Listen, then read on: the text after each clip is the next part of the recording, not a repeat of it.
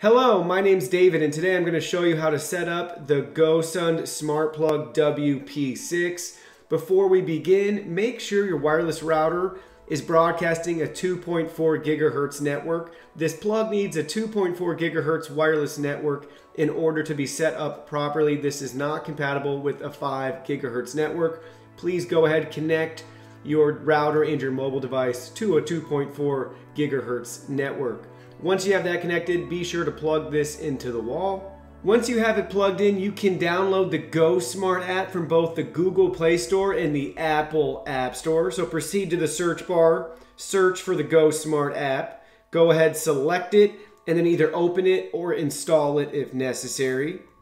Once you have the app downloaded, you'll be taken to this screen where you need to register or log in. If you need to register and create a new account, select the register button, agree to their terms. Then you're going to enter an email address and select continue. Then you'll need to enter a verification code. Once you enter that verification code, you're free to proceed and set up the device. If you already have an account after downloading the app, you can log in. Once you have your login credentials entered, you'll be taken to this home screen right here where we can add and set up a new device. So in the top right-hand corner, select the plus button.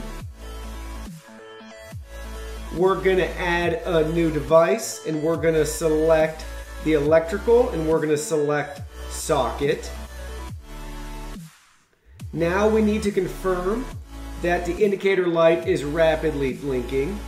We can see that the light is rapidly blinking blue, so we can go ahead and confirm.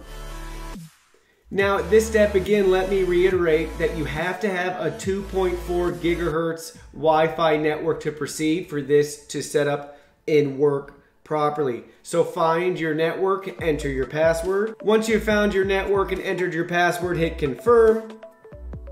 Now it'll connect to your device.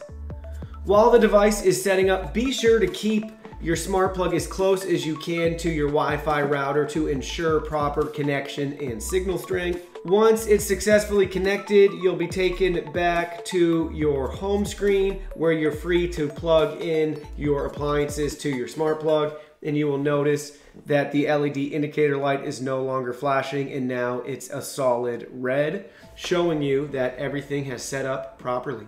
Thanks for watching.